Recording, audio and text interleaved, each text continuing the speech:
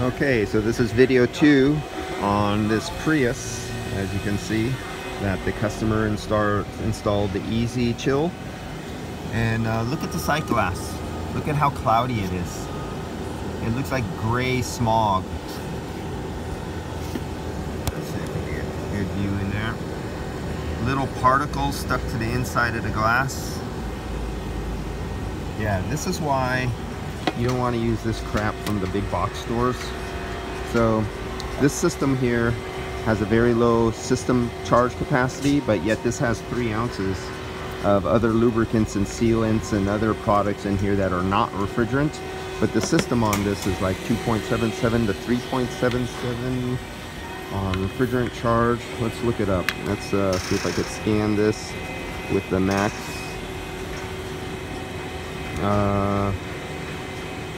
Where the hell is it?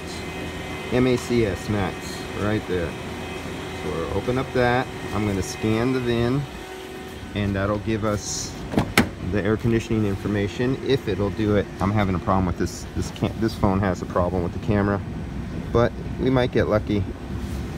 Let's see if we get lucky. Please get lucky.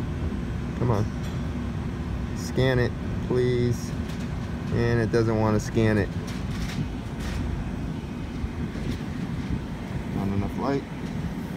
Nope, it's not going to scan it, so I'll manually enter it. So enter VIN. And so I'll go to manual enter. And where's our VIN? JTDK. So JTDK N3D N3D U5E1 U5E1 7593 759-303. Enter. Prius Toyota 2014.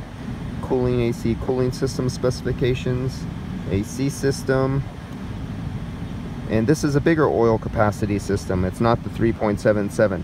So this one is from 4 ounces to 4.9 ounces of oil.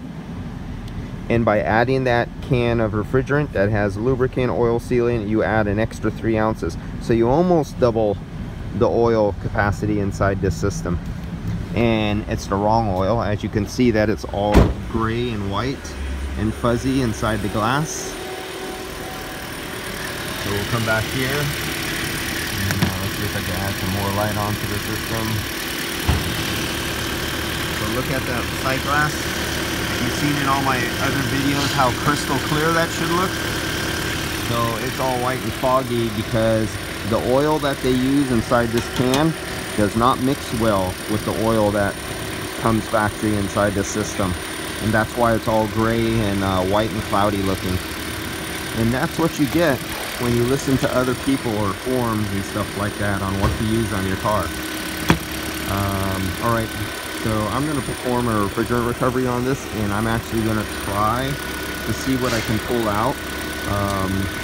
I'm going to use my sight glass to try to show you guys. So this is a clear sight glass, so you can actually see the refrigerant come out. We're going to hook this up and see what we find.